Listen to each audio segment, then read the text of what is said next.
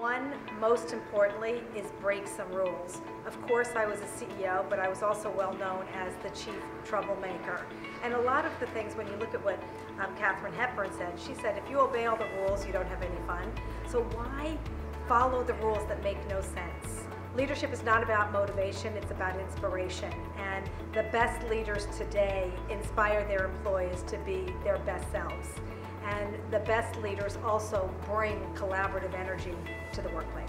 I think another really great tip is the importance of relationships. A lot of people talk about doing deals and shaking hands and passing the business card. I think the best relationships are formed with people that you know and like. So we talk a lot about diversity and that diversity is good for business, but bringing in different kind of people actually separate people.